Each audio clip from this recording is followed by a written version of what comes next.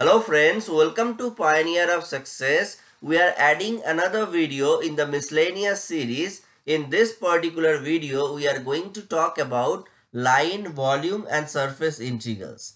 Line, volume and surface integrals are necessary as both pre-processing and post-processing steps of COMSOL simulation.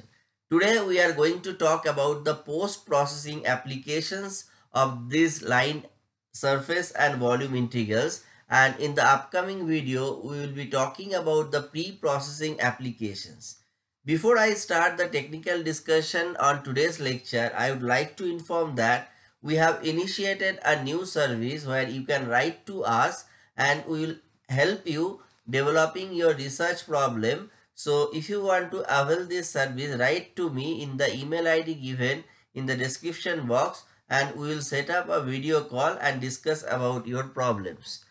So let us proceed with today's discussion. So here we have actually simulated a problem. This is a very common problem which I frequently use for understanding various things. So this is a heat transfer through solid body where you can see two different temperatures are used. At the top we have a higher temperature and the other three walls are kept at a lower temperature. If I mention exactly, this particular edge has a temperature of 500 Kelvin, whereas other three edges are kept at room temperature around 293.15 Kelvin.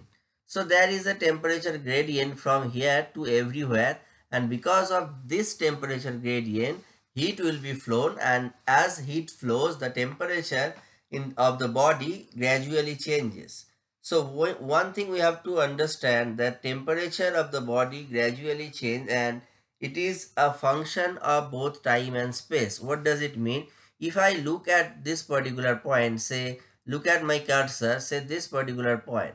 Now if you observe this point over a period of time, then the temperature at this particular point will change until it reaches to the equilibrium or steady state. Similarly, if you hover through and select any arbitrary point, with respect to time, the temperature at that particular point will change. So this is how the temperature becomes a function of space and time. And sometimes if we want to have more information about this temperature distribution across the entire space, we may need to talk about the average value of the average temperature on the entire body.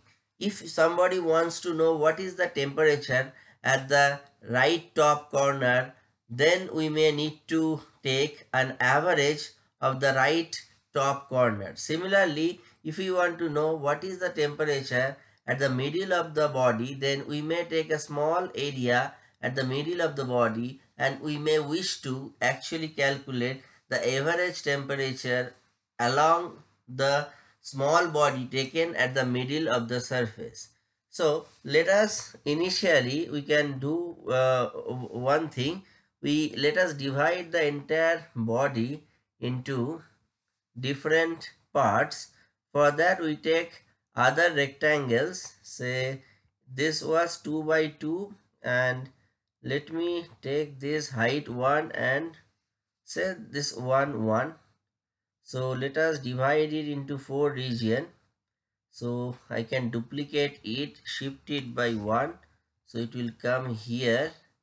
You can see we can duplicate another rectangle and say put it somewhere here.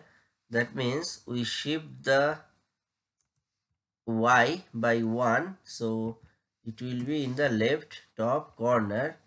And so now you can see it is divided into 4 different regions. So let us run the simulation once again.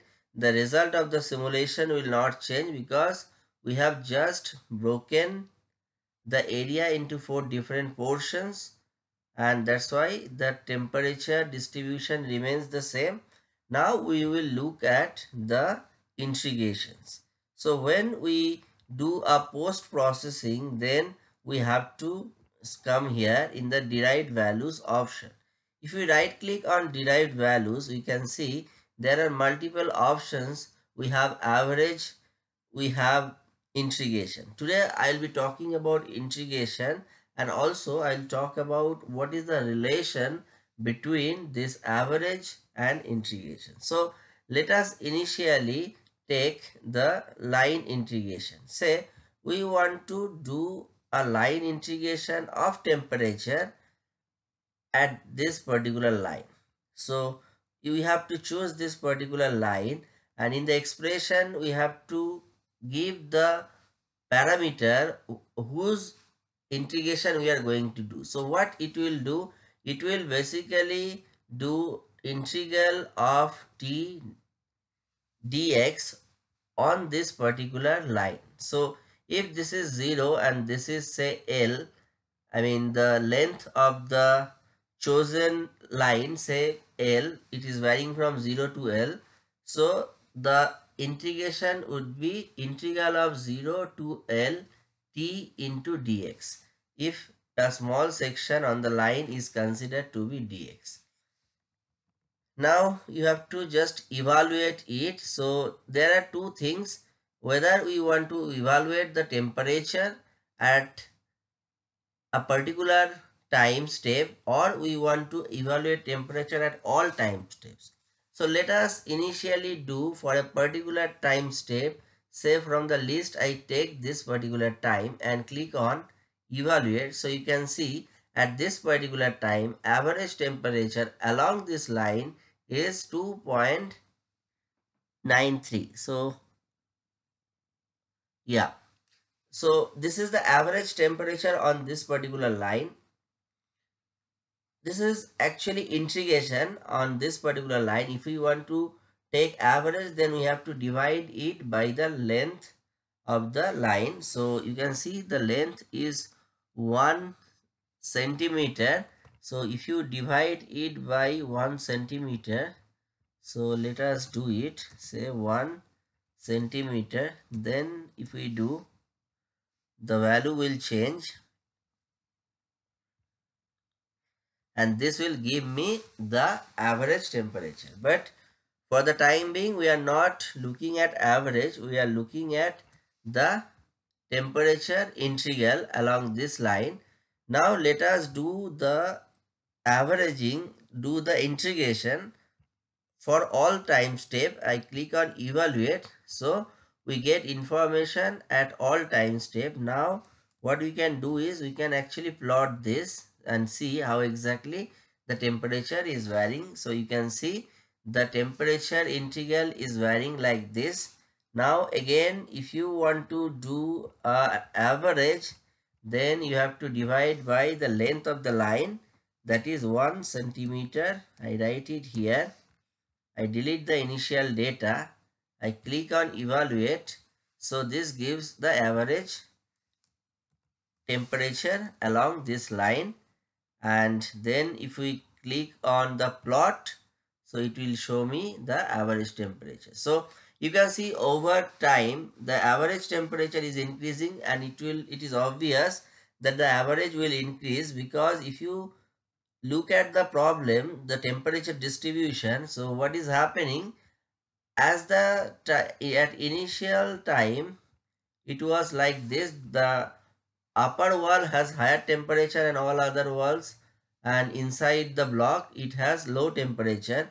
But as we progress with time, you can see the heat is being flown and the temperature is gradually increasing, and as the temperature increases, the average temperature or the line integral also increases, and that is why we see this kind of plot. Not this one, this is another plot. We wanted to plot this one, so let us do it again just to show you.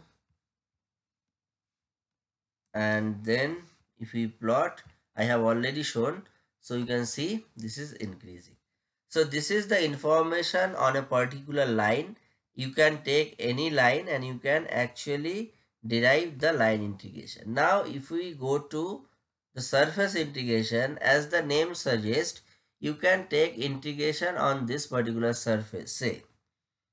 So we just click the surface integration, then we put the expression T because we are doing integral of temperature, and then evaluate, and you can see what will happen. Again, with time the average temperature, or this one is the in surface integral, so the surface integral will also increase. So this is how it is increasing. So you can see on the line the nature of the curve was different.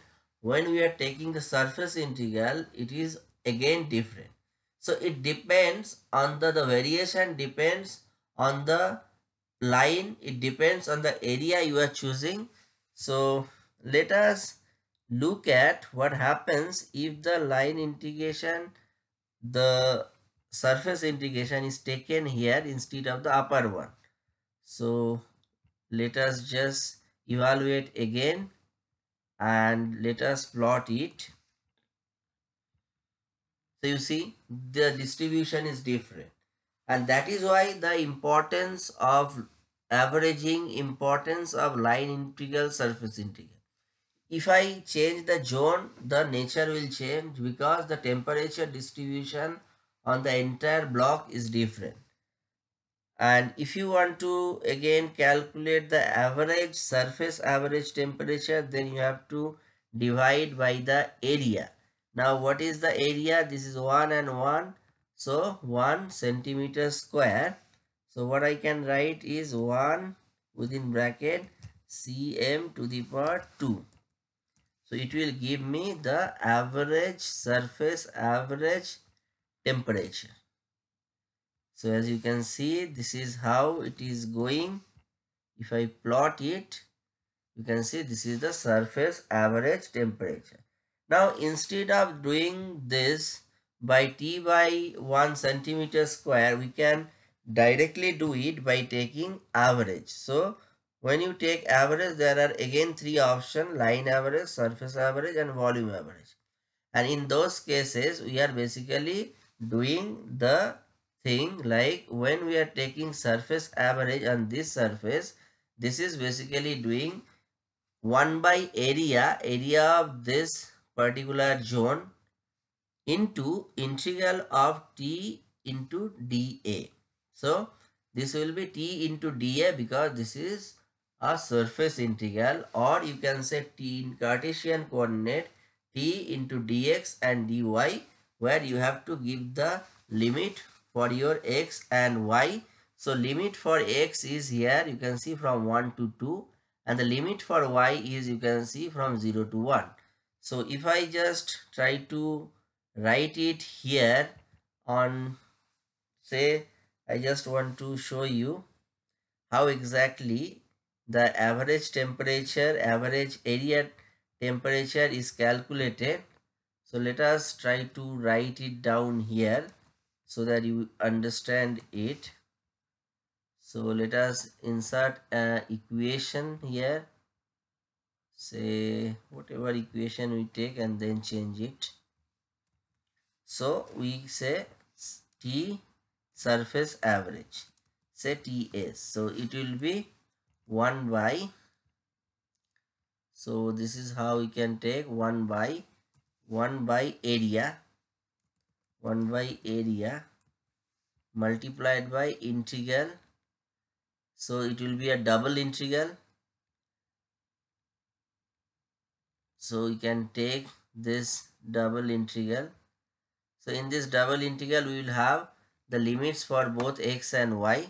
So our x is varying, I have shown for that particular one, x1 was varying from 1 and the y was starting from 0.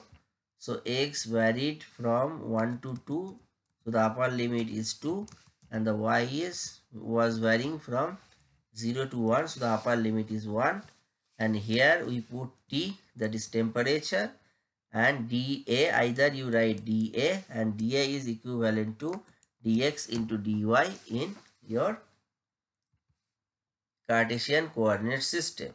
Similarly, this is the average, and when we are calculating the integral only, then we don't need this term. So this is the surface integral. Now similarly, if you talk about the line integral, instead of the area you have the line, say here. So initially let us calculate the line average, say TL. So here it will be divided by L if L is the length of the line, and instead of double integral now we will be having a single integration because we have only one axis. So here it will be varying, say from 0 to 1, and it will be t into dx if you are taking the line integral or average along x direction. If you want to take along y direction, it will be t into dy, and the limit will be varying from the concept. Like in our case, when we were doing the line integration, we were doing from here to here. So this point is x equal to 0 and this point is x equal to 1. So our limit will be x equal to 0 to x equal to 1 and t into dx. So if you do along this line, then it will be t into dy, and the limit will be from y equal to 1 to y equal to 2. So this is how you can actually play around with line integral, surface integral. It would have been a 3D. We would have gotten another volume integration. So we are not covering the volume integration. I can realize that you will understand the volume integral.